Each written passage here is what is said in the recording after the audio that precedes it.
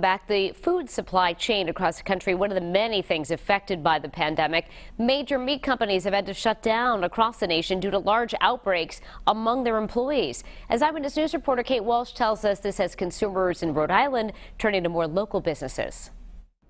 The quick global spread of coronavirus has shown us just how connected we all really are, and the same can be said about the food supply chain. One broken link and it can cause a major disruption, and in the case of meat, a profit for local businesses.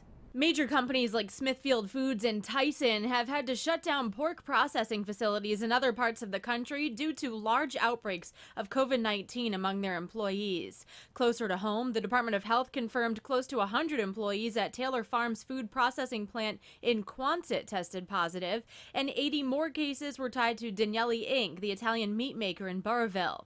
Some processing companies warning their facilities' closures in the Midwest will cause a shortage of meat supply across the country. That's causing consumers in Rhode Island to turn to locally sourced meat. You're talking, about 50 to 100 animals in some cases. So it costs a lot more, but it's a great resource for people. So they're buying it. They're buying it like crazy. David Dedakian of Eat Drink Rhode Island said his client, Blackbird Farm in Smithfield, relies heavily on selling beef to restaurants. That slowed way down, but he said they're actually seeing bigger profits than ever with consumers buying directly from them. Even with the restaurant loss, it's still an increase in business. Eyewitness News asked the Rhode Island Department of Health if consumers should be concerned about the virus spreading to the processed food itself. From what we know right now, COVID-19 cannot be transmitted through food. CDC, FDA is continuing to assess that.